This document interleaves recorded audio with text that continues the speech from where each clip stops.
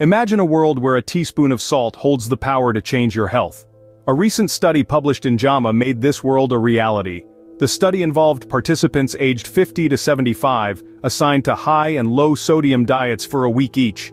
The results were staggering. A reduction in salt intake showed a swift and significant drop in blood pressure, as effective as medication.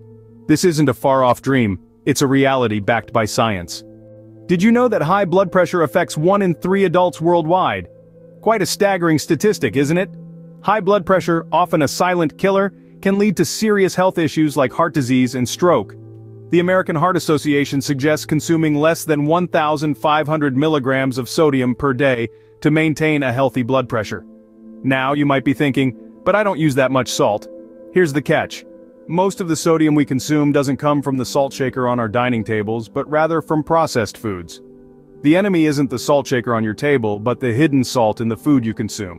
The good news is, there's a way to fight back. Picture this: a diet rich in fruits, vegetables, and low-fat dairy products. A bounty of fresh, vibrant foods packed with flavor and nutrients. This is the DASH diet, a scientifically approved method to reduce salt intake. But it's not just about what you add to your plate, it's also about what you subtract. Consider this: most of our salt intake comes from processed foods, not the salt shaker. So imagine swapping out pre-packaged dinners for wholesome, home-cooked meals. Imagine reading labels, making mindful choices at the grocery store. It's time to take control of your health, 1 teaspoon at a time.